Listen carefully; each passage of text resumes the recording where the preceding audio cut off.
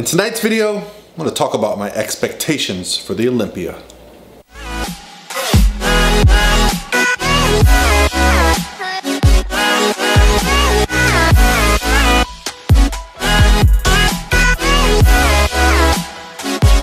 All by myself. Hey guys, what's going on? This is Paul from ProPhysique.com, and it is the eve of our trip to the Mr. Olympia. That's right, tomorrow morning I'm boarding a flight with Steven, my coach, Lauren Conlin, my friend and business partner, and Ryan Conley, and we are headed out to Las Vegas for the Olympia. Now, I want to talk a little bit about my expectations for the Olympia because it just has a weird feeling this year. Not because we just went through a hurricane. We got our power back. I had a generator running, but the power is back in my neighborhood, which makes me feel better about being gone. I did consider not going just because I didn't want my wife to be home with no power, but power's back. Things are good here in Tampa. So my expectations for this Olympia are a little different because with all the stuff that's going on in the last couple weeks and months with the fitness industry, and so I just thought we could talk a little bit about some of the stuff that's going on. So obviously I think the biggest thing, if anyone's been to a fitness event, last year's Olympia, LA Fit Expo, everywhere I've gone in the last probably 2 years, one of the, if not the biggest attractions at these events was Rich Piana. I mean, the guy's fan base is just immense. They pack the house. Lines out the door pretty much from the time the expo starts till it finishes. And so I'm really curious to see how the Olympia Expo is impacted when you take away probably the largest single expo attraction, or personality in Rich Piana. And I don't know what their plans are with his business or with their booth, but we'll have to see. I think it's going to change kind of maybe how busy it is, and then you consider someone like Dana Lynn Bailey, who's also on that same level as far as bringing a lot of people in. I don't really know her status. I know she just did a powerlifting meet and I watched the video and I think she did amazing. I was very impressed with her technique. I mean, she's come a long way since some of her older squatting and benching videos. So yeah, Dana Lynn Bailey is doing powerlifting. She's going to be at Raw Nationals, so I'll be there with clients coaching, and I'm excited to see her lift.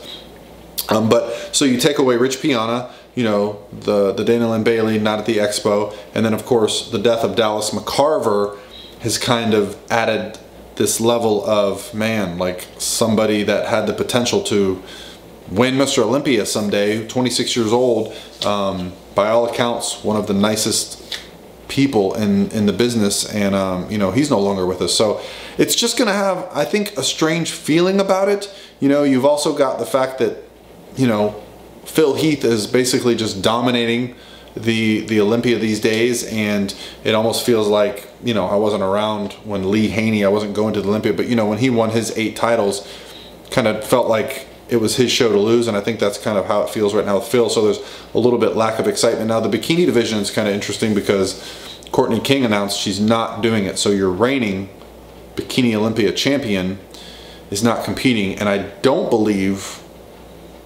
Ashley Kaltwasser is competing. Could be wrong there. I haven't heard her name all year, so maybe she is, maybe she isn't. But so yeah, there should be a new Miss Bikini Olympia this year. That will be very exciting.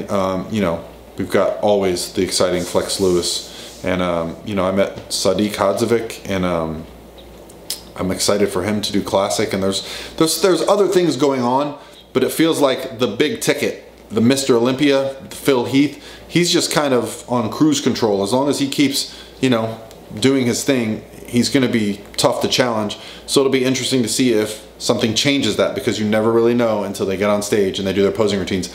I do have tickets for the finals, for the bodybuilding finals, bikini finals, 212 finals on Saturday. So that's going to be very exciting. So yeah, we will get to see some of the events, but I'm just curious.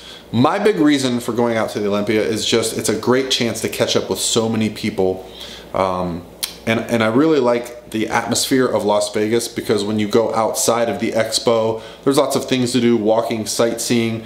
I'll say this, the transportation there is really easy to get around. Ubers and what's the other Uber?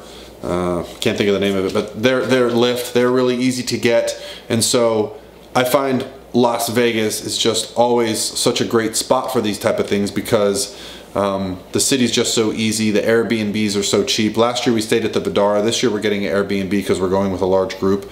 So yeah, I'm excited about, you know, going out, experiencing Las Vegas, the food, the fun, and the expo, but I'm just really curious to see how different it is. So that's going to be it, guys. This video is going to go out on Thursday morning, probably while I'm in the air. I get to Las Vegas around 10 a.m.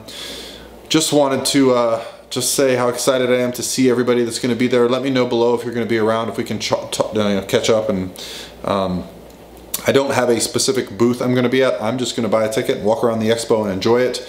I may get tickets to watch some of the prejudging that is in the expo, like the bikini, like the 212, stuff like that. So we'll see. I haven't decided yet what I'm going to do as far as the day. Going to attend the expo, go see some familiar faces, a lot of friends in the fitness industry that I get to see at these events, and then of course clients. And if you see me and I'm not smiling, just know that I just tend to have this resting bitch face.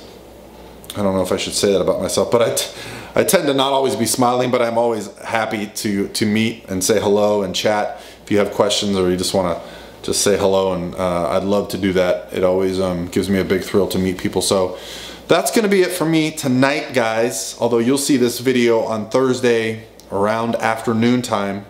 I'm excited because tomorrow when I get to Las Vegas, my man Chad Nutter is going to be there. So we are going to be doing some training. We're going to be doing some expoing, some, of course, Las Vegas style eating, and who knows what else we'll get into, but it's going to be some really cool vlog style stuff that Chad's going to do for me. And yeah, we're just going to go from there, and I'll talk to you guys the rest of this week through Chad Nutter's videos. All right, guys, bye.